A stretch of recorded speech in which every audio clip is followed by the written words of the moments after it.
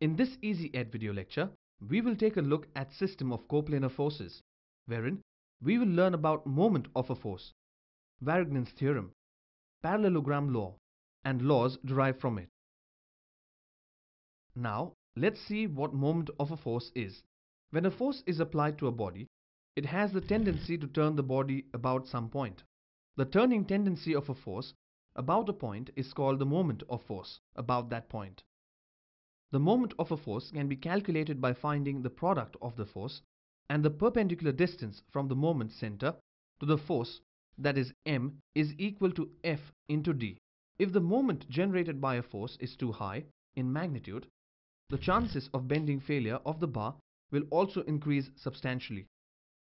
The tendency to rotate could be either clockwise or anti-clockwise. SI unit of moment is Newton meter.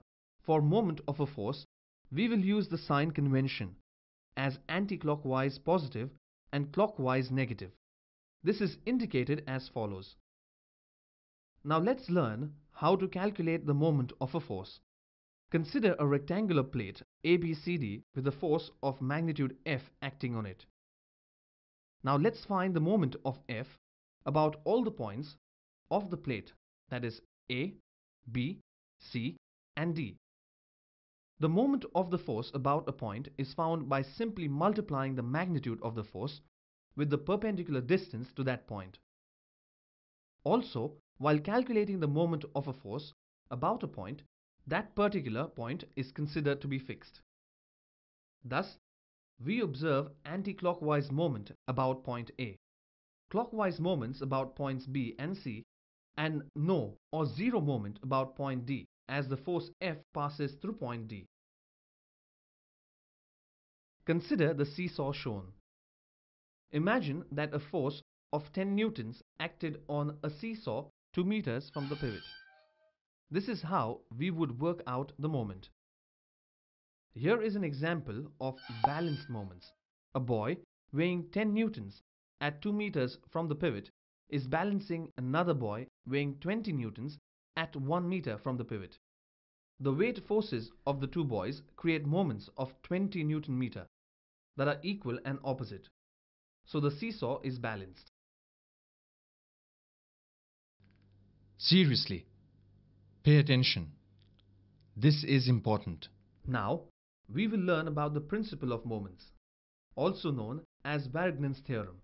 It is a very important principle that is often used in conjunction with the principle of transmissibility of forces in order to solve systems of forces that are acting upon and or within a structure.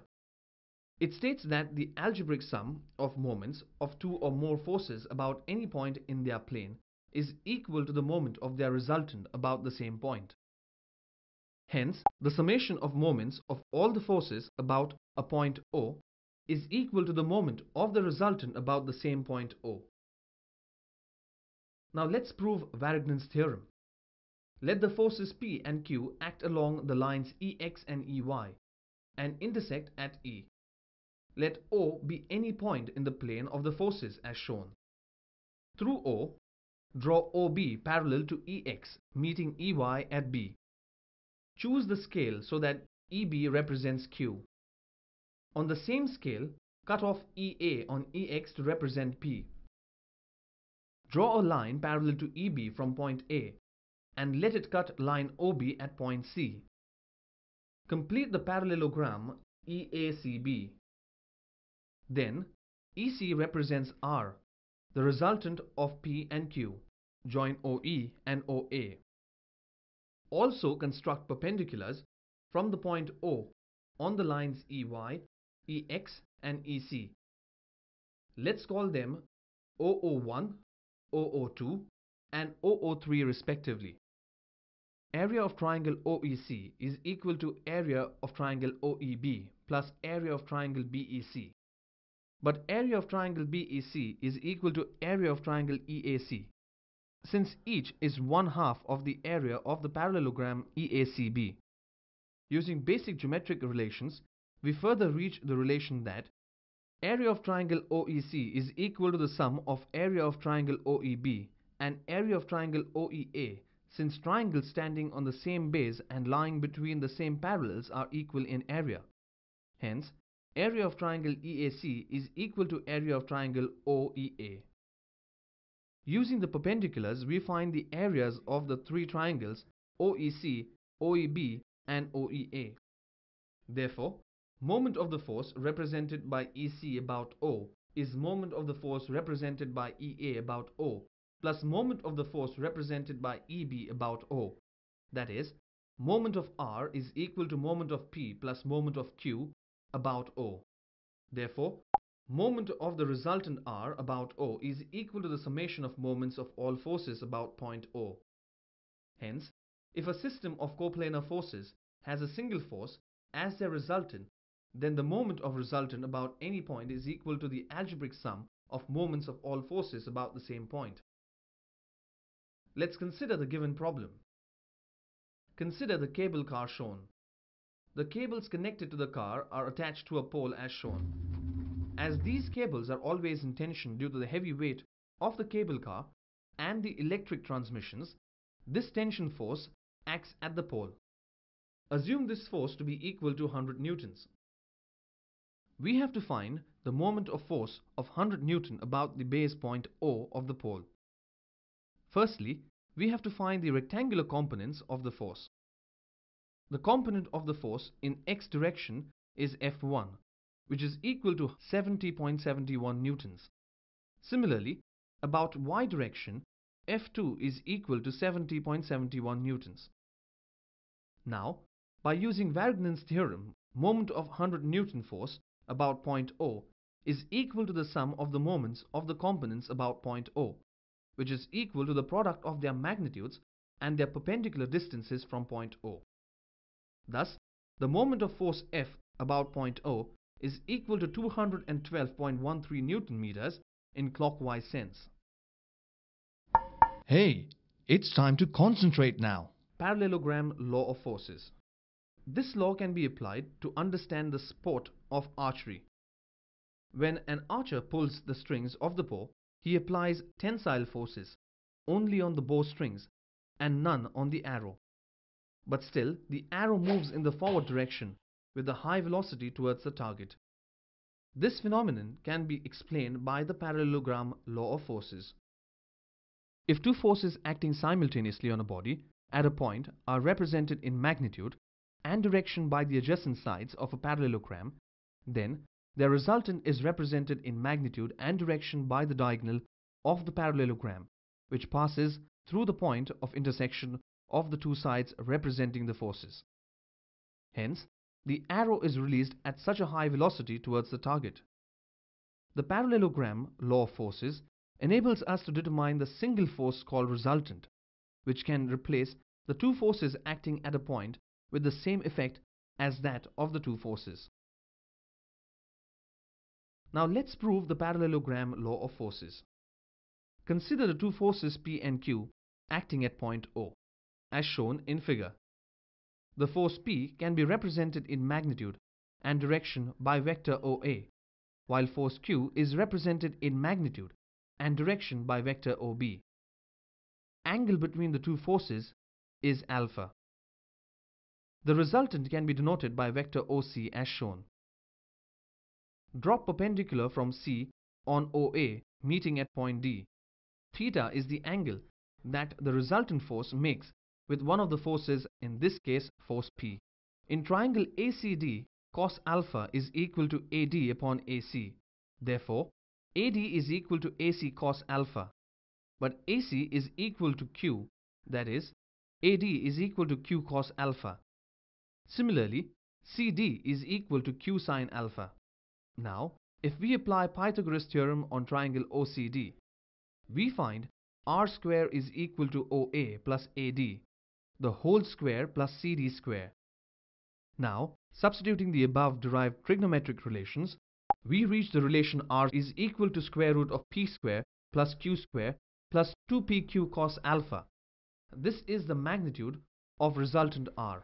Now, let's find the direction of the resultant, that is theta. In triangle OCD, tan theta is CD upon OD. That is, theta is equal to tan inverse of Q sin alpha upon P plus Q cos alpha. Thus, we have proved the parallelogram law of forces. Let's now consider the following problem.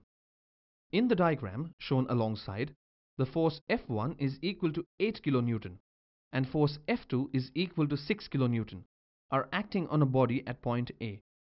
The angle between the two forces is 65 degrees. Then, to get resultant of these forces, parallelogram ABCD is constructed such that AB is equal to 8 units to linear scale and AC is equal to 6 units and alpha is 65 degrees. Then, according to the parallelogram law, the diagonal AD represents the resultant in the direction and magnitude, and its inclination is given by angle theta. Thus, the resultant of the forces F1 and F2 on the body is equal to units corresponding to AD in the direction theta to F1. On measuring, we find AD is equal to 11.9 units and theta is 27 degrees. Thus, we have found the resultant R is equal to 11.9 kilonewtons at an angle of 27 degrees from the force F1 by graphical construction method. Now, we verify by the formula of parallelogram law of forces.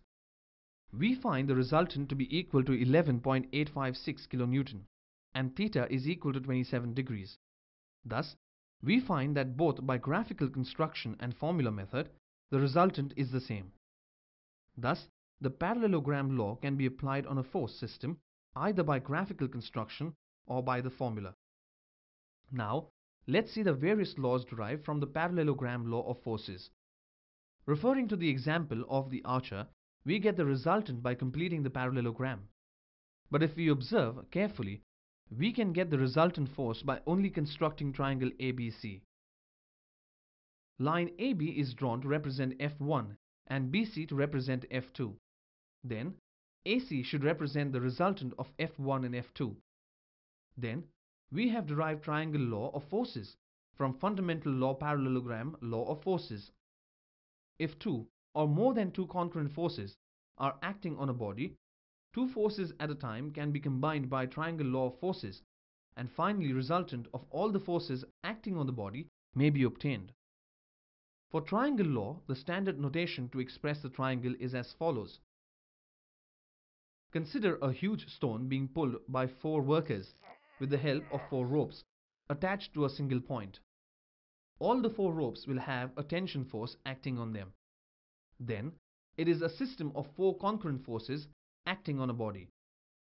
Let F1 represent the tension of rope 1, F2 the tension in rope 2, and F3 and F4 represent tension forces in ropes 3 and 4 respectively. Let us now find the resultant of the entire system. AB represents F1 and BC represents F2. Hence, according to triangle law of forces, AC represents the resultant of F1 and F2, say R1. If CD is drawn to represent F3, then from triangle law of forces, AD represents the resultant of R1 and F3. In other words, AD represents the resultant of F1, F2 and F3. Let it be called as R2. On the same logic, it can be extended to say that AE represents the resultant of F1, F2, F3 and F4 if DE represents F4. Thus, resultant R is represented by the closing line of the polygon ABCDE in the direction AE. Hence, we observe that the stone will move in the direction of the resultant of the system. Thus, we have derived polygon law of forces. If a number of concurrent forces acting simultaneously on a body are represented in magnitude and direction by the sides of a polygon, taken in an order, the resultant is represented in magnitude and direction by the closing side of the polygon, taken from the first point to the last point.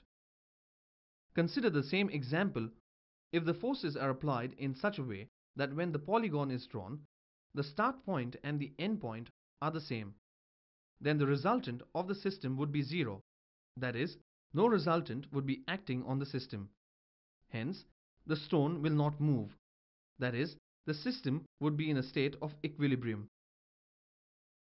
Let's have a quick review of what we've studied in this lecture. The turning tendency of a force about a point is called the moment of force about that point. The moment of a force can be calculated by finding the product of the force and the perpendicular distance from the moment center to the force. The SI unit of moment is Newton meter. Next, we learned about the Varignon's theorem and then saw its proof. Varignon's theorem states that the algebraic sum of the moments of two or more forces about any point in their plane is equal to the moment of their resultant about the same point. Then we learned about the Parallelogram Law of forces. It states that if two forces acting simultaneously on a body at a point are represented in magnitude and direction by the adjacent sides of a parallelogram, then the resultant is represented in magnitude and direction by the diagonal of the parallelogram, which passes through the point of intersection of the two sides representing the forces. Archery is a sport where this law can be applied. Then we saw the proof of the Parallelogram Law. Then we learned about the laws derived from the Parallelogram Law. Triangle law states that if two forces acting on a body are represented one after the other by the sides of a triangle, their resultant is represented by the closing side of the triangle taken from the first point to the last point. Polygon law states that if a number of concurrent forces acting simultaneously on a body are represented in magnitude and direction by the sides of a polygon taken in an order, then the resultant is represented in magnitude and direction by the closing side of the polygon taken from the first point to the last point.